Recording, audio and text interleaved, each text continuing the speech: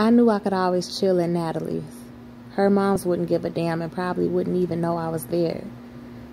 But the shit Natalie pulled with Bullet had me looking at her like she couldn't be trusted. Realistically, Natalie was a lifeline. She had information. What I could do, I decided, was play her.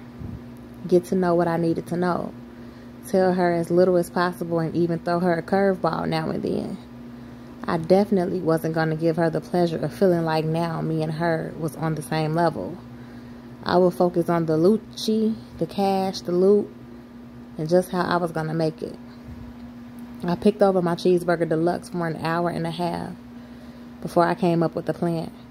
The impatient waitress tried to clear me out of the diner by exhaling real loud like I was taking up too much space for the amount of money I was spending.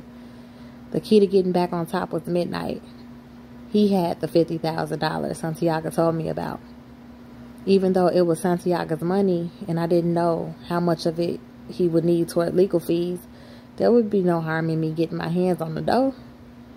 I was not in jail, so I might as well be useful. The smart thing to do would be to flip the cash. Invest it and double it at least. Then I could deliver the 50 grand to the lawyer and have a nice piece of change to set myself up as well. I would use Sterling for as long as possible, at least until I got answers to the big questions about my mom, pop, and sisters. I couldn't see him minding. He seemed to enjoy being used.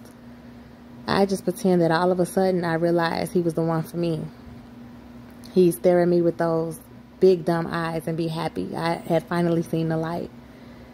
Whatever chick he had there before I came last night, she'd just have to wait. Eventually, she could have the man. I just wanted the pockets, the apartment, and access to his little putt-putt to handle my business.